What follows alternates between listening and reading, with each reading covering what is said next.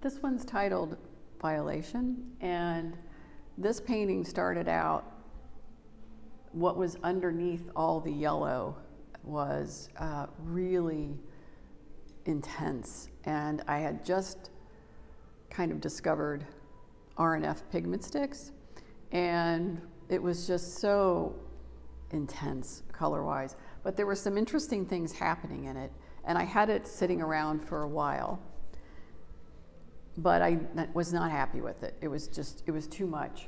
And so again, thinking about the things that I talked about in Fork and Web, and the first one, the yellow, I felt like I needed to, I just had to, it's like all that color was violating.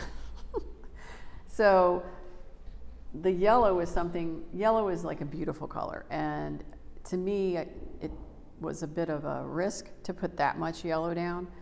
So I slapped it down, and in some ways, and the reason I say slapped it down is that I wasn't sure what I was doing was going to even work, and it may end up being something that I paint over and work on later.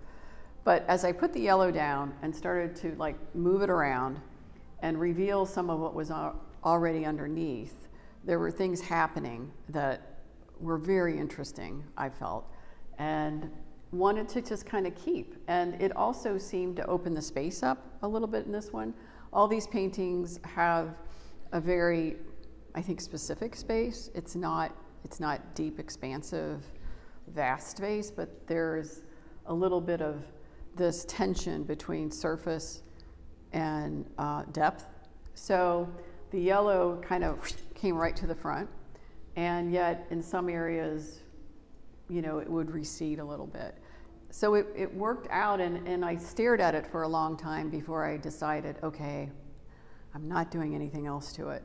Because originally, like I was saying, I thought I would go over it, and you know, I'm not sure what was going to happen, but I wasn't